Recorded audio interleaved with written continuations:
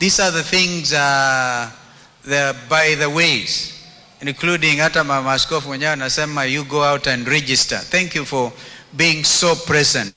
Because if you end up with bad governance, you cannot blame them. You know, the leaders you elect are as good as your willingness to elect them. Because you don't exercise your civic duty and responsibility to elect your leaders, then don't complain about bad government, overtaxation, watoto kutokuwa na kazi, because you have an opportunity to change all that.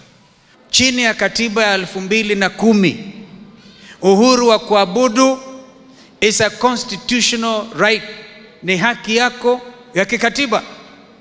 Na kwa hivyo mimi nashangaa afisi ya Registrar General, afisi ya Attorney General, wakili mkuu wa serikali, kama hawajasoma bado katiba. Katiba inasema hata kama unataka kuabudu Mungu ukienda juu chini, it is your constitutional right. Kwa hivyo najiuliza, ni kwa nini bado makanisa wanakatazwa kusajiliwa? I'm now warning from this, not warning, sending a very strong message from this congregation.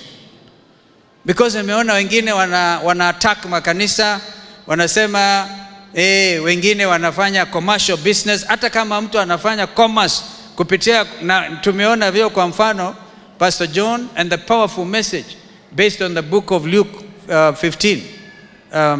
Amazing story. You spoke to my heart, by the way. Because on a conversation kwa media, watu wakisema, watu wakiandika makanisa mengi ni kufanya biashara na mambo kama hayo.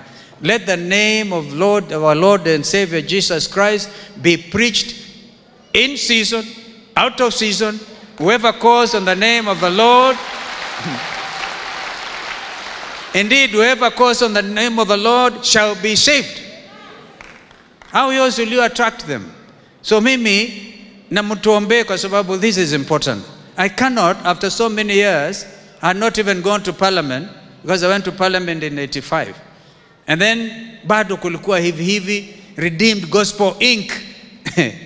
Now I'm so happy this congregation has grown and has touched the lives of many, many Kenyans, not even Kenyans, in the region.